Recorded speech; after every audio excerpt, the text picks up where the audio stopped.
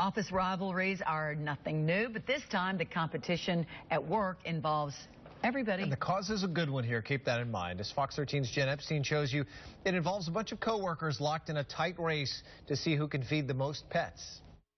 It's dogs versus cats in the ultimate office competition. The men and women at BlueGrace Logistics are out to see who can collect the most amount of food for the Humane Society of Tampa Bay. The guys are the dogs, and the girls, you guessed it, are the cats. It's not just a competition. It is rabid. They're waiting for me to answer that because it's that close. Oh, really? It's gone back and forth each year, and they're aggressive about winning, which provides that much more food for the animals. Every year, their donations get bigger, from 2,500 pounds of food in 2011 to a 45,000-pound supply last year.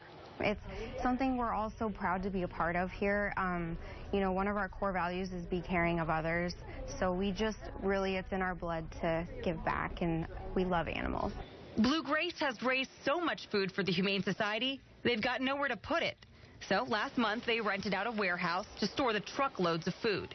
And that's kind of what BlueGrace Logistics is known for. When they do something, they do it really big. Sherry says the donations will feed their shelter animals for months and support their Animals program, which helps supply pet food to the homebound and elderly in Tampa Bay. This takes the cake. We have people bring us individual bags of dog food. Sometimes companies will do a food drive for us, and we appreciate it, but nothing like this. It's not unusual to see bags of dog food piled up inside the BlueGrace office as the cats and dogs tally up their donations. The winners get more than just bragging rights. Last year, they got to dunk the losers. So the dogs lost, of course, and our CEO pranked them and brought in 600 pounds of ice and put it in the dunk tanks. It's that fun work atmosphere, along with some healthy competition, that has equaled success for BlueGrace. And for Bobby, it's only natural that his company would give back some of that good fortune. Any business that's doing very well should find ways to give back to the things that mean the most to their employees. We found that a common thread throughout BlueGrace was we all love our animals.